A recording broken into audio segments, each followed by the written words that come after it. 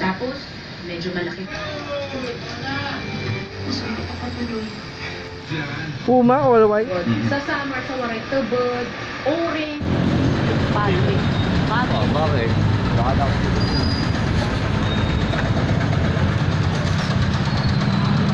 Yung! Ay, si Kuya Jim, oh. Yan, si Kuya Jim yung nagpapantay ng shop. 1, 2, 3, 4, 5, 6, 7.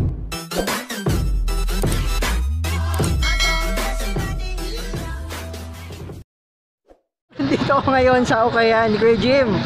Yan, so actually hindi mo agad-agad mapapansin yung mga sapatos dito kasi yung sa unahan nila puro damit, puro pants, puro yan, mga t-shirt. So hindi mo agad-agad mapapansin yung mga sapatos.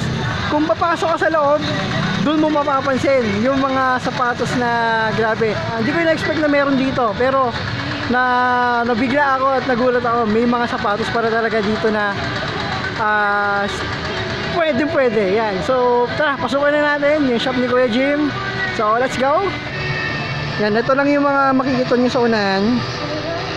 So, tingin nyo konti lang. Pero, pag umakyat kayo sa taas, dun nyo makikita yung grabe. Yung mga sapatos na hindi ko expected na makikita ko dito. Yan, tara, akit tayo. Yan. So, nandito na tayo sa taas, guys. And, mapapansin niyo yan. So ito yung mga sapatos na naka-display dito, and isa sa mga nakita ko itong GL6000. Yan o, ganda o. Bagay na bagay. Yan. So mamaya ilalagay ko yung price and sizes nito. So ito pa lang yung mga makikita nyo dito. Meron rin New Balance. Yan. Yan. So New Balance. And eto, Air Force na color orange white. So medyo maliit siya, guys, no? Ayan. So size 7, yan. Bagay na bagay ito kay Boss Pau. Yan, size 7. Ito, ang ganda, oh. Ayan. May napansin rin ako dito, puro Lebron James. Yan, katulad nito. Yan, oh. Yan. So yung price nalagay ko na lang mamaya. So meron ito rin po, Lebron. Yan, pang basketball. Yan, so Lebron. And size 11. Size 10.5. Yan. And guys, so B-roll muna tayo. Let's go!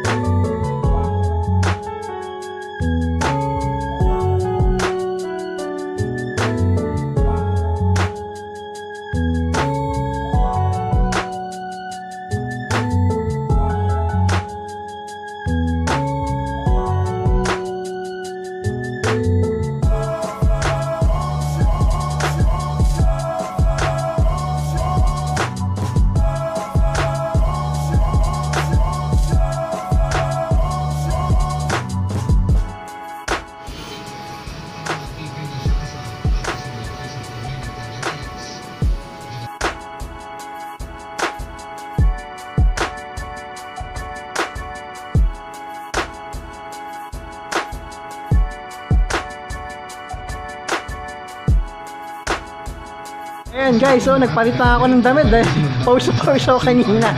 So, i-ano ko lang, bigyan ko lang kayo ng idea. Karamihan ng mga sapatos dito is mga pang jogging, pang badminton, yan, pang mga pang sports. And sa taas naman, banda sa taas, yan, sa upper layer is mga sneaker, mga pamorma, mga Jordan, mga Lebron, mga basta magaganda. And yung condition nila mataas pa, nag-range siya ng mga 7 to 9. 9 yung condition ng mga sapatos. Hindi pa ganoon ka ano tawag yun, mga kalaspag. Yan. So, dito naman sa side na to, ayan, yung mga pambata, mga pambabae. Ayan. So, lahat ng sapatos, all variety nandito rin. Mga balat, nandito rin mga balat, mga slippers. Ayan. So, ito naman yung mga syempre, mga pambabae, pang mga tita. Ayan. Dito naman mga pambabae. Ayan. So, visit nyo na lang tong shop para mas makita ninyo. Medyo malaki kasi. Andun pa sa dulo yung mga pambabae. Ayan. So, dito naman yung mga panlalaki. Ayan. So, pwede kayo mamili na magaganda pa yung condition ng sapatos dito. Syempre, yun nga lang, mga new arrival, medyo may price pa, pero hintayin nyo na lang mag-sale. Pag magkakaroon dito ng discount, akong bahala sa inyo, ipopost ko agad kung may discount sila.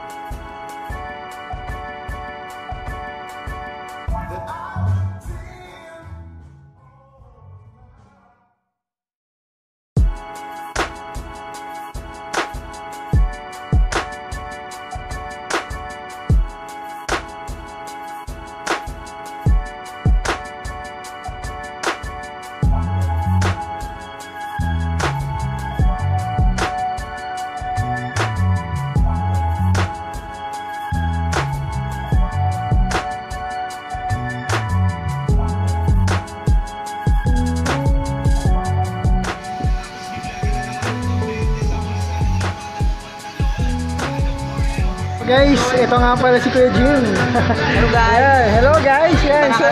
So, punta tayo dito. Dito na sa may Junction, tabi ng Jollibee, no? So, dito yung secret shop niya. Secret Ukay shop ng mga sapatos. Yan. So,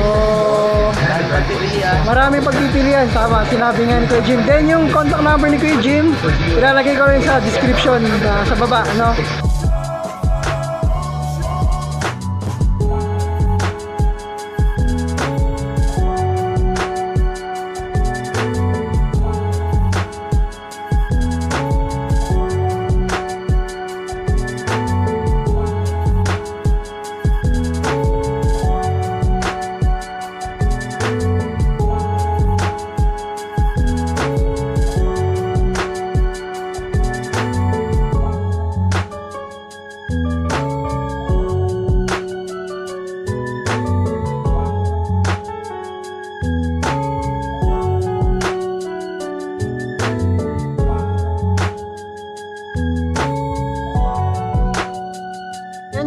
So hindi lang sapatos na meron sila dito. Syempre meron rin sila dito mga bags, mga backpack, yung mga North Face na worth 1,000 lang. So Grabe no, so visit kayo dito guys, baka maubusan kayo dahil ako na nagsasabi sa inyo, mga bago, mga new arrival yung mga nandito. And ang good news dito, mura lang sila. Yan. So, mga quality pa, tsaka mga hindi pa laspag.